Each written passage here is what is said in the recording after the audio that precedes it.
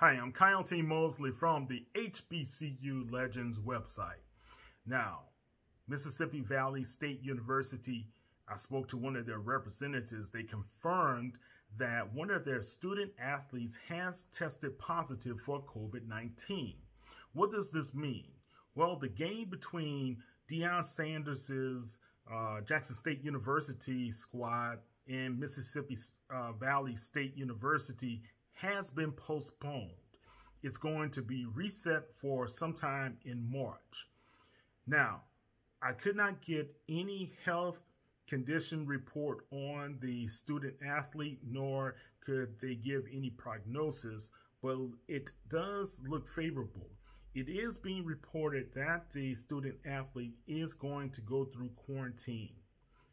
We shall bring more information about what's happening with the student athlete, Mississippi Valley State University, as well as Jackson State University. Go online to hbcu.media and you'll follow all of our news on the football games this spring, during the summer, as well as what's going to happen in the fall. Take care.